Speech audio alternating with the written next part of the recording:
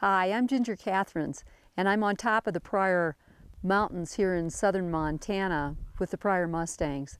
This has been their home for several hundred years at least. It's been documented that they've lived here since 1806. We think they've probably lived here since before that. But despite the fact that all of this is their home, back in 1971 when the Wild Horse and Burro Act was passed, they didn't recognize horses on that side of this pasture atop the mountain, but they did recognize them on this side of the pasture. And it just happens to be, ironically, the boundary between the Forest Service lands and the Bureau of Land Management lands. And really the border of the Pryor Mustang Range atop the mountain here was set on jurisdictional boundaries between Forest Service over there and BLM here. And as a result, they, years ago in the 80s, built this big old fence that the horses tore down because their trails go through here and have for hundreds of years.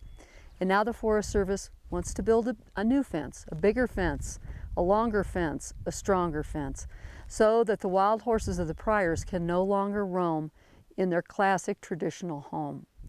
And we think that that's a very wrong thing, and we'd like for you to let the Forest Service know how you feel about this. This is managed by the Custer National Forest, and we believe that there is a possibility that they may want to bring in cattle up here. Long ago there were sheep right here where I was standing. They caused a lot of range damage.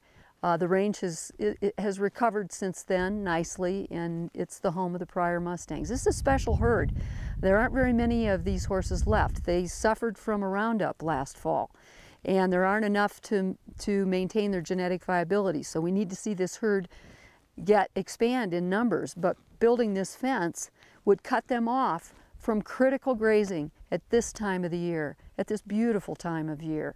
And so get on the phone, email, call this number on your screen, and let the Forest Service know that this is not what you want your tax money to go for, the building of a great big fence to keep these beautiful animals away from their home.